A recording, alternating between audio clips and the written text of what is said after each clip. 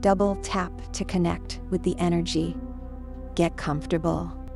Close your eyes if you can. Take a deep breath in and out. I call upon my spirit guides and guardian angels of the highest light to guide me to walk my highest path forever and honor my soul's blueprint. Take what resonates and leave the rest.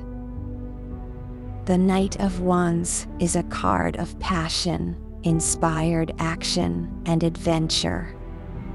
The Knight of Wands is riding his horse in order to take action toward his passion. His horse appears to be rearing up on its hind legs, indicating that you are aggressively seeking your path and what makes you happy.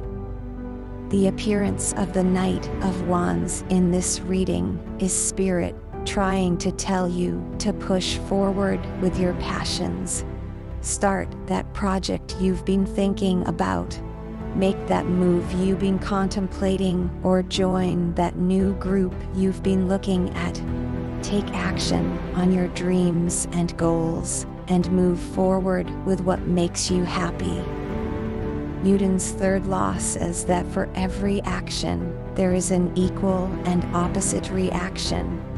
When you take action toward your dreams and desires, it will energetically call your twin flame to do the same. Repeat to yourself, I am motivated. I am adventurous. I am determined.